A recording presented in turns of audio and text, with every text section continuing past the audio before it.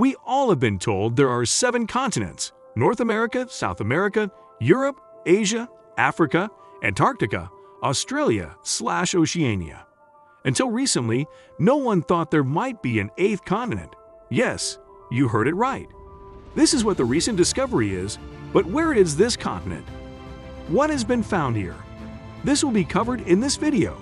Discovery of Zealandia. It took scientists 375 years to find the 8th continent on Earth, which had been hidden from everyone's eyes for so long. But the mystery surrounding the landmass remains. In 1642, Abel Tasman decided to go on a mission. The veteran Dutch sailor, sporting a bushy moustache, thick beard, and penchant for harsh justice, he later tried to hang some of his crew for drunkenness, was convinced of the existence of a vast continent in the southern hemisphere, and was determined to find one. At that time, much of this world was still a mystery to Europeans, but they believed there must be a large landmass, formerly called Terra Australis, which would balance their continent to the north. Its fixation goes back to ancient Rome, but it has only been put to the test. On August 14, Tasman sailed from his company's base in Jakarta, Indonesia, in 2 small boats and headed west, then south, then east, eventually landing on New Zealand's South Island. His first encounter with the local Maori, thought to have settled there centuries earlier, did not go well. On the second day, several canoes rammed into a small boat passing messages between Dutch ships. 4 Europeans died. The Europeans then fired cannon fire at the other 11 canoes. It is unknown what happened to their targets. And that was the end of his mission. Tasman, nicknamed the Faithful, with a hint of irony, Mortenars, Killer Bay, and sailed home a few weeks later without even setting foot on this new land. Even though he thought he had discovered the great southern continent, it wasn't the commercial utopia he had envisioned. He didn't come back. Tasman had no idea he had been right all along, a lost continent, formation of Zealandia. But how did the mysterious continent form? Zealandia formed about 85 million years ago from the collapse of the supercontinent Gondwana, Mortimer said. At that time, an ocean formed between Australia and New Zealand.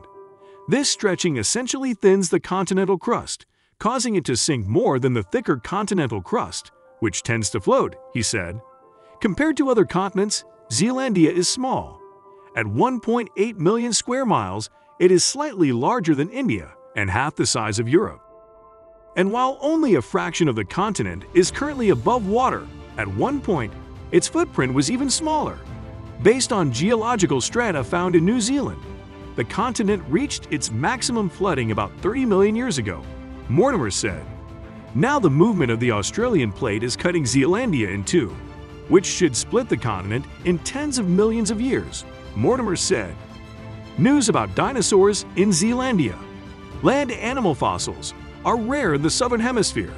Still, the remains of several were discovered in New Zealand in the 1990s, including the ribs of a giant, long-tailed, long-necked dinosaur, a herbivorous-billed dinosaur, and an armored dinosaur.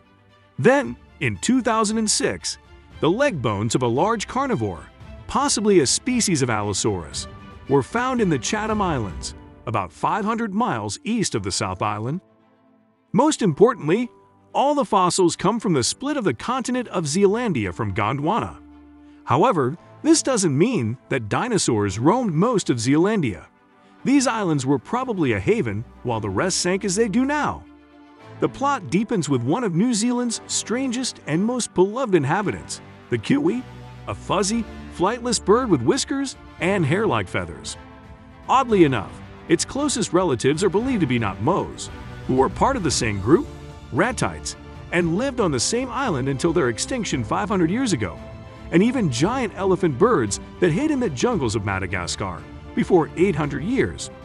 The discovery led scientists to believe that both birds evolved from a common ancestor in Gondwana. It took 130 million years to disintegrate entirely. Still, when it did, it left behind pieces scattered around the world, forming Africa, South America, Madagascar, Australia, Antarctica, the Arabian Peninsula, the Indian subcontinent, and Zealand.